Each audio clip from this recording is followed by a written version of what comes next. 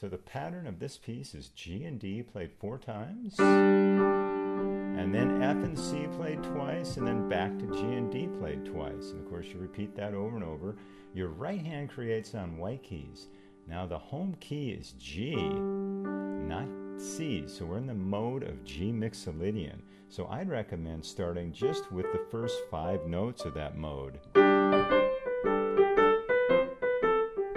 That way it's easy to keep track of where the home key is. Now to get the rhythm of this piece, I recommend starting by playing 3 notes in your right hand for every one in your left. 1, 2, 3, 1, 2, 3, 1, 2, 3, 1, 2, 3. Or perhaps this rhythm. 1.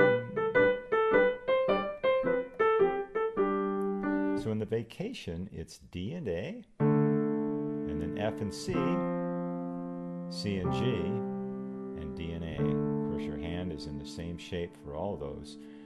And here the home key is now D. So if you want just to play with 5 notes, I'd recommend D, E, F, G, A.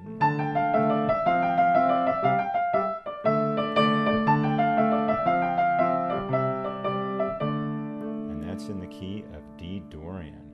And sometimes it's nice to hold those bass notes for longer.